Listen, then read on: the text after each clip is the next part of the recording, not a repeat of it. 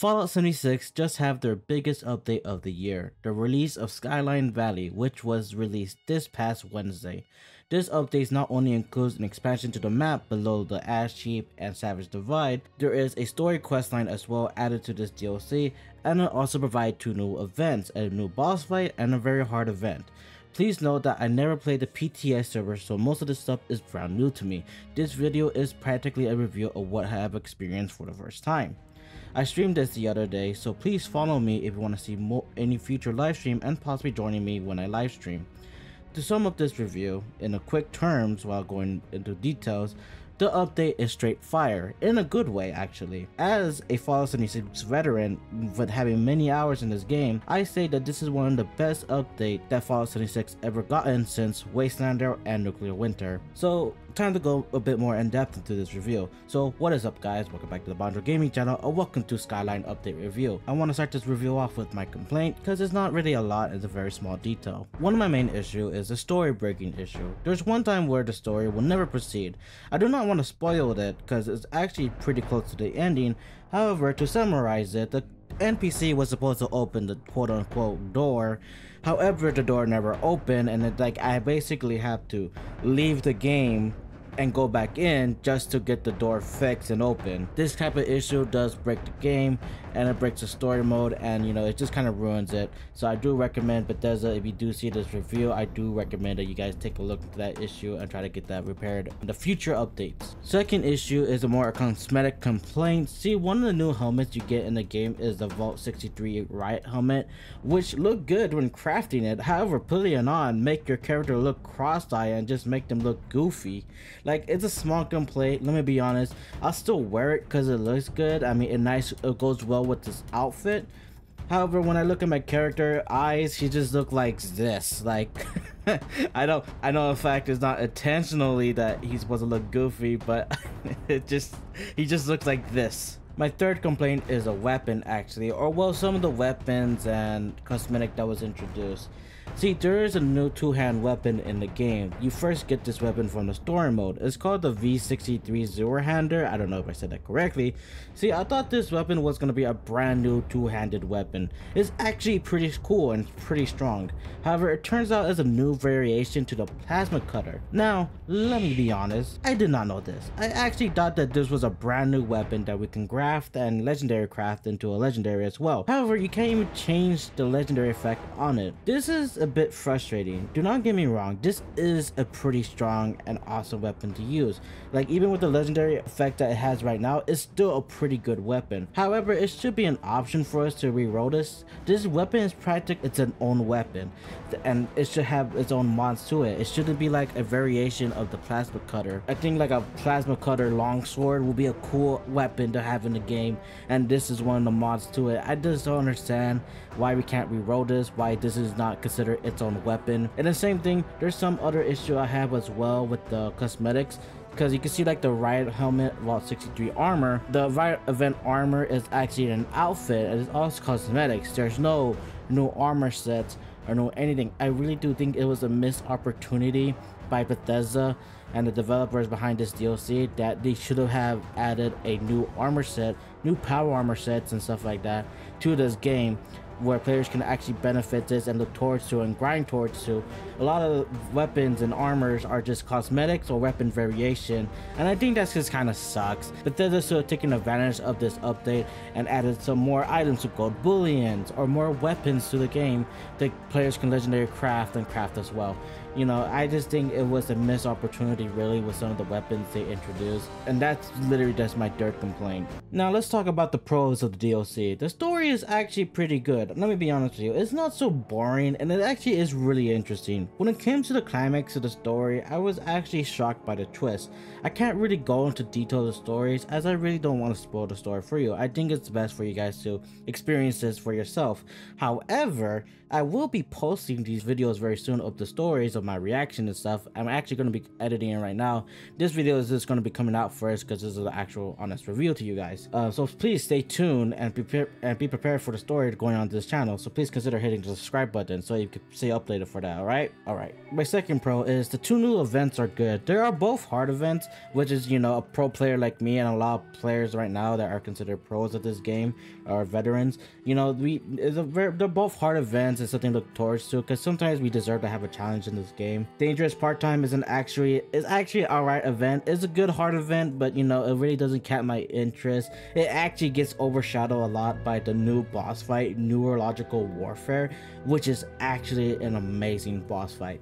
The fact is that this is a 3 boss fight in one arena. It's actually pretty awesome. Each of the bosses have a unique variation to them. So one of them suits fragmentation grades, the other one suits plasma mines, and the other one suits cryo mines. I mean, I think that's pretty unique that all of them is different in some ways. They kind of copy and paste a bit, at least something different to them instead of just fully copy and pasting them.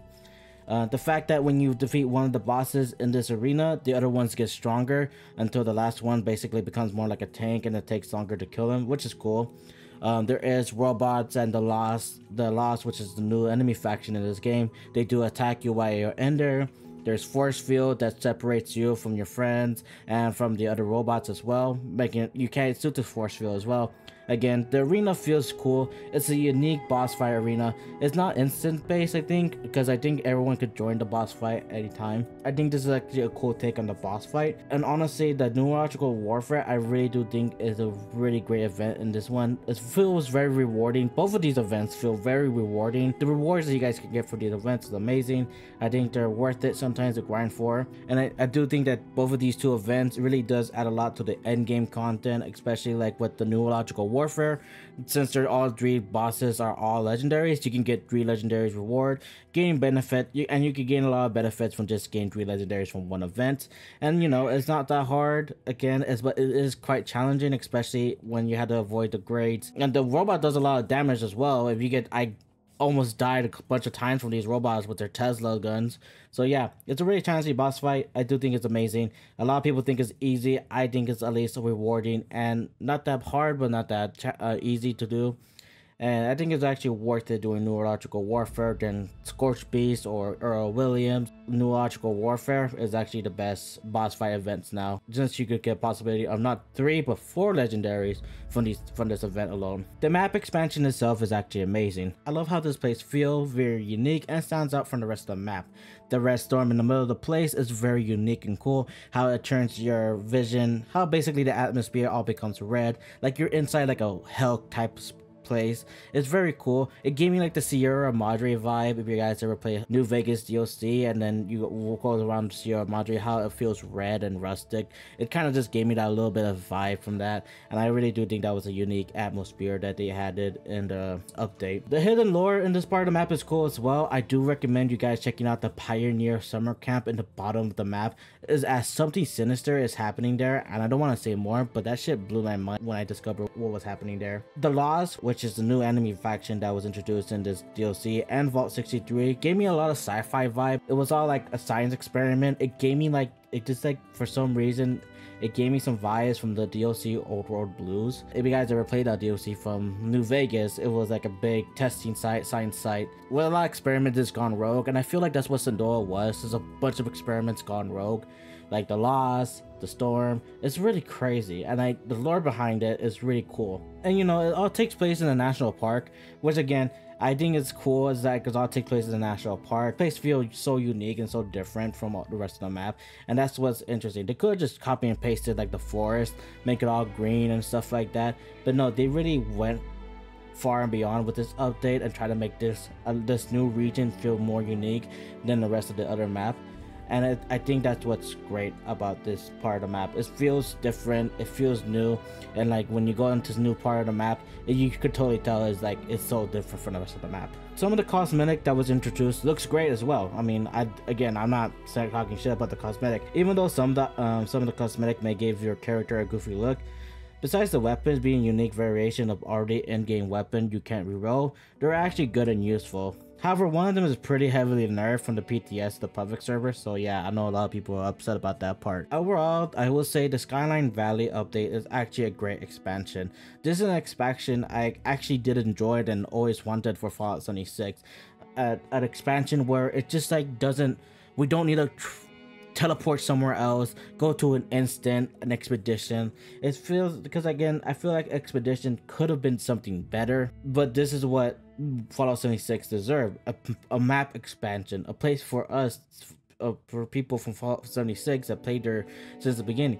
We could have more to this map, more rounding, and I do hope the developer behind this game, or the DLC, both Bethesda and Double 11, take some feedback of how good this expansion is so we can have more type of expansion like this in the future. I'm gonna give this expansion a 95% on the Bronzo rating scale, which is, you know, very close to good. Not perfect, you know, let me be honest with you, there were some issue I have with this expansion. Story issue breaking. Like I said, I think it is a missed opportunity to introduce new weapons and new armor set with this DLC. I feel like it would have been better if the V63 Zorahander had his own weapon. I feel like the Riot armor outfit would have been better if it actually was armor instead of cosmetic. Again, it's a really big missed opportunity. As well, the story breaking stuff can be annoying. It can be annoying in the end, because let's be honest, no one wants the story flow to be broken. It just feels bad game design, and I just want to enjoy the game. I just want to enjoy the story, and I feel like if Bethesda take care of those, I feel like this update would have been more solid. But you know, in the end, Bethesda games, you can't be sure when the story can remain stable without breaking on you at least once or twice on you, you know? However, this is just my opinion, so in the end, I want to hear your guys' opinion as well. What do you guys think of this expansion? Do you guys think that this expansion has hit the home run for you, or was there some part that fell short? What do you think should have been added to this expansion? Let me know down in the comments down below, and while you're down there, maybe consider hitting the like button as well. If you like this video and want to see more, please consider hitting the subscribe button, as it does support the channel. Anyways, I do hope you guys have a good day. I'll see you guys back in the wasteland. Peace out.